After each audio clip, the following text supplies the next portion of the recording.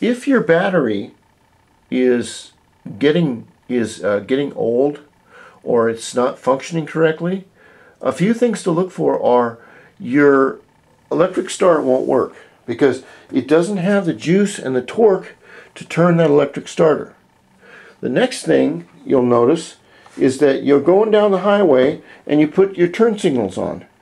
These turn signals have to have a lot of juice going to them. What the way the turn signals work is a bunch of juice is shot to the turn signal buzzer, or I think it's called a buzzer or something like that. It heats up the buzzer and then breaks connection, and your blinker goes off, and then the juice, that buzzer cools down, resets, and then the juice comes back up to it. It overheats it again, and it goes off, and it just repeats itself over and over again. But it needs a lot of juice or electricity to do that.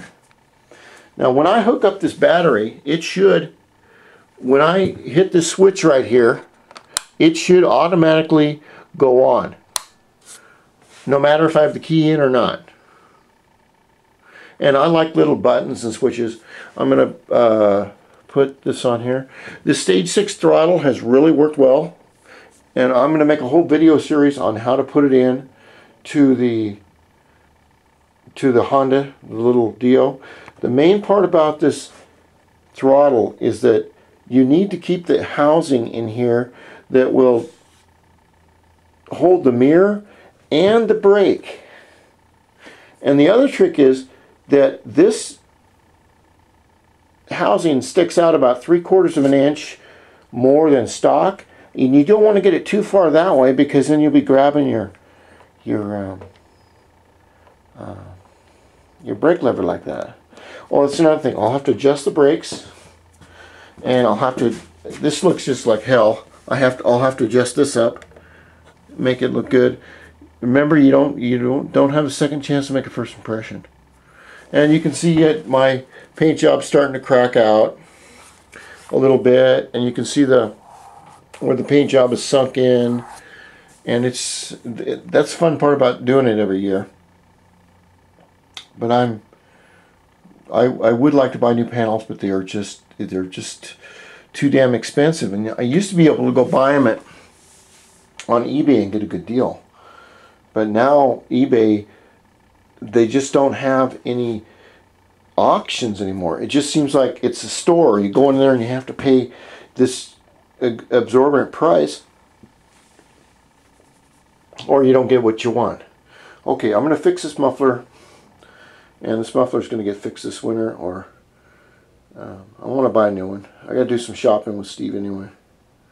So that's where I'm at right now, about 11:15 at night. I'm really looking forward to racing tomorrow. And the one nice thing about these little Dios, or these mopeds, that beats out all of the race cars, is that this engine is so small.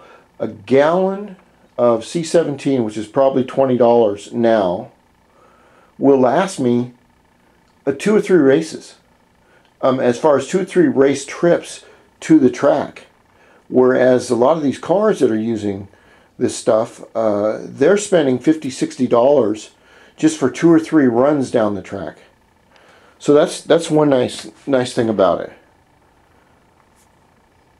So I'm going to have fun. I want to detail it. I'm going to take both of these helmets, and the blue one looks really good on the bike. The black one has the fitting right there for the contour camera, and we'll just see how things go, how they shake out. But it should be really kind of an interesting evening, and I want to document all of it. And I know I'm talking too much, but I'm kind of excited. I've told myself I was going to go to these drag races. I was going to take the bike. I've told myself this the last 8 years, and I never made it. And now I'm going to, hell or high water, I'm going to do it. I'll got to get some black and fill that in a little bit. Okay. Next video will be probably in the morning. Wish me luck.